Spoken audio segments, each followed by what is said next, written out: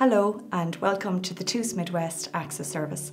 My name is Dr. Caroline Bargry and I manage the Access Service for the TUS Midwest campuses.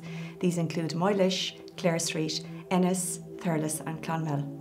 The TUS Midwest Access Service is focused on supporting students at both pre- and post-entry level.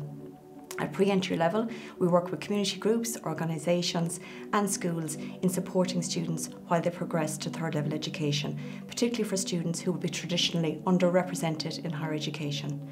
At post-entry, we work with students and we support them in their journey while they're with us at TUS. We work with a number of student support services while students study and while they continue on their journey towards graduation. A number of services are available through the TUS Midwest Access Service. These include financial services, for example, like the Student Assistance Fund or the 1916 Bursary Award. We also operate the Government Laptop Scheme. So for any student who may not have a device, such as a laptop to work with, please contact the Access Service for more information.